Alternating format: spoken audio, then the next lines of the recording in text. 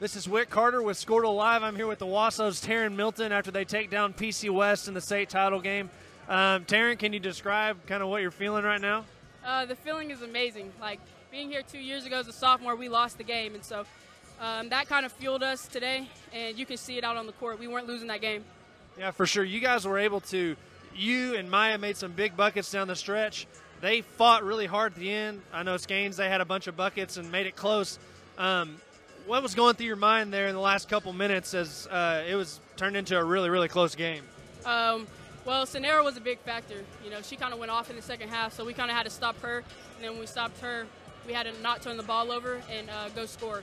And we had to do that until it got down to the time where we caught the ball and they would foul us and we go shoot free throws. And we knew that's how we would win the game.